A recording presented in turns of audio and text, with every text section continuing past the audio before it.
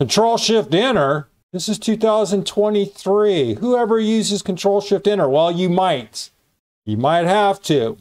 Here, we're going to match team by player. Matching. Do a lot of matching in Excel, but on the surface, it can be what appears simple. Might be, as soon as we turn over some rocks, it might get a little more difficult. Let me explain what I'm talking about here. If we go through here, we have different players, and we're trying to match team by player. Some of the tools we're going to use, index and match. There's that MMULT feature again. Transpose and columns. Our narrative, pretty straightforward. This information here, I'm going to discuss how to piece this thing together. This is a puzzle, and here are the pieces, and we're going to put all of this together. So in the end, you're going to be able to look at this and understand what each of these functions do. Let's move forward. Brad Williams, Excel primed, match team by player. We're looking at comparing rows to columns. And the best tool to use here is the MMULT. The MMULT function with transpose. That way we can do an apples to apples comparison instead of driving ourselves crazy. Like this structure from an outsider looking in is challenging. Even designing this can be a task. So I'm going to try to break this thing down piece by piece. We've done this a couple times. The MMULT, just the name itself is a challenge. We're multiplying two arrays. Because we have columns and rows, we have to transform this into these columns. We want to put them down into rows and then multiply them.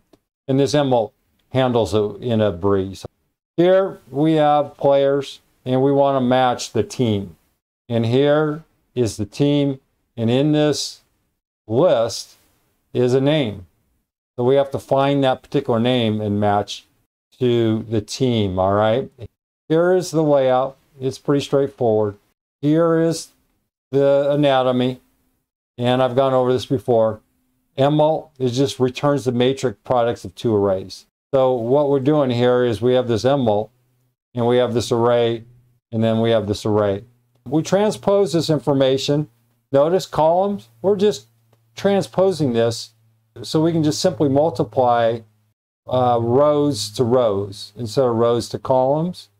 And I'm going to show you all that in a second. Here's the write-up, and I'm just going to show you what the write-up details. Here, again, I'm just going to grab this copy. I'm going to paste the formula right here. Make sure you just put a space in here if that's important. Here is basically this formula broken down piece by piece. We have column, column, transpose. We're taking the columns and we're transposing them. We're converting them over into 1 by using an exponent of 0. Converting those over to 1. Why? Because we're just trying to match. We're not trying to sum up anything here.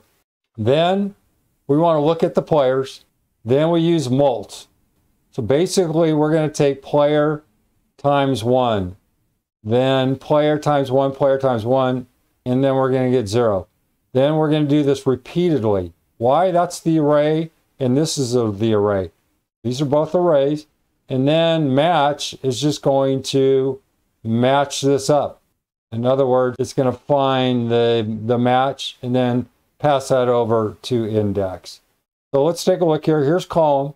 Column, players 289. Here's the formula, players 289. We're not going to deal with that exponent yet. That's involved with transpose.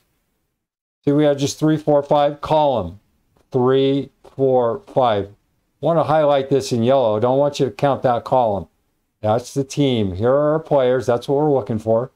And then we use transpose. All we're doing is taking 3, 4, 5, transposing them, and then using the 0 exponent, we convert those over to 1s. Then we have, if we look here, players equals 289 equals G5.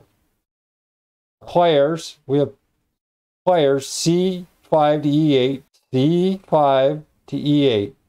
We're going to convert the names here into 001. We're using players 289 equals G5. We're being a little explicit here. We want this to equal Brad. If we find a player that matches, then give us a thumbs up, true.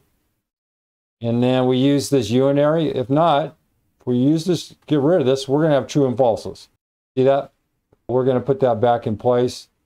Why? Because MULT needs something to multiply. And we're just taking players here, this array times this array. So if we look at this thing, F9, we have 1, 1, 1, 1, and then we have F9 and 0, 0, 0, 1. And then all we're doing is this huge multiplication deal. And I'm not going to break that down. You can. But in the end, this is the end result. 0, 1, 0, 0. And what does that represent? We have 4 rows. 1, 2, 3, 4. MMULT is going to show this 1. Then what happens is match is going to come in here. Okay, if we look at this entire thing, we go over here to match. We have this match 1, which is what? It's our lookup value. Our lookup array, here it is 0, 1, 0, 0. 0, 1, 0, 0. Even though it looks like columns, it's looked at in terms of from match. It's looking at this lookup array, F9. Its match type is 0. In short, we found the 1. Where? In 2. In 2. And ultimately, when we pass this over to index, it's going to say what row number? F9 is 2. Be sure to check out all of our Excel courses. Excel data and text manipulation. We have an advanced beginners and an intermediate course. Excel essentials. This is for individuals new to Excel. We have an advanced, excellent beginners, level 1 and level 2, and intermediate level course. Excel formulas, formulas only. We have a beginner, an advanced, and an intermediate level course. Click on any of the links. There's a short video that explains everything about the course. Check it out. The answer is Tiger. The MMULT, hard to read, okay? It's hard to decipher that this information here, this translates into the row number, F9, 001, 1111. So we're converting the 1111, which is the columns, over into here, into 0001, and ultimately that converts into row 2. Notice here we have 1, 2, 3. 1, 2, 3. That's essentially saying this is row 1. Then you see this break here? That's the semicolon. That would be the second row. Then, sorry, columns. We're looking at columns here. 1, 2, 3. So we're looking at columns 0, 0, 0, then 0, 1, 0. Okay, we're looking at 0, 0, 0 is the rows. And there's going to be, you see the break here? The semicolon? This is row 1. We're taking this row times this column. All right? So that would be player 1. Then we have the second row times the second column. And then we have the third row. Then, now if we look at this breakdown in this MMULT, 0, 0, 0 represents Tom, Mark, Miriam.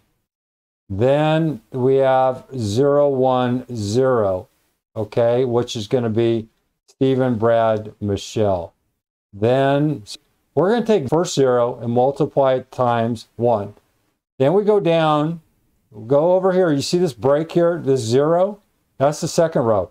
This 0 is going to multiply again times column.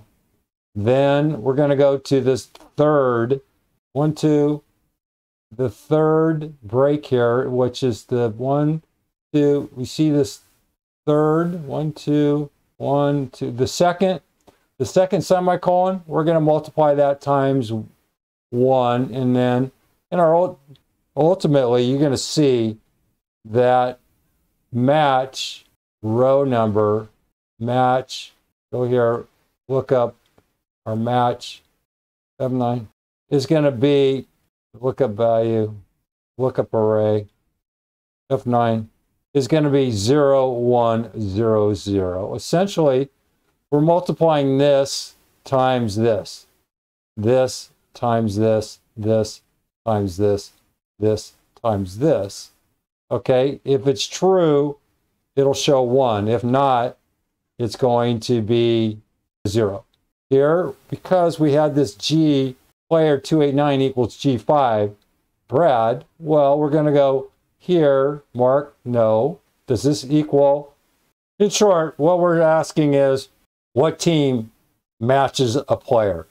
And the best way to do that is just using a multiplication. And MMULT, as was shown, is because we're using this players, okay, players 289 equals G5. We got to go through that test first. In order to say yes, then we're going to take our MMULT, we're going to take our teams, and then multiply times the players to get the final answer, which is going to be 2, okay? I know it's really, really tough to explain this MMULT mathematically. Tear this thing apart piece by piece, and then this MMULT, just remember columns times rows. Brad Williams, XL Prime.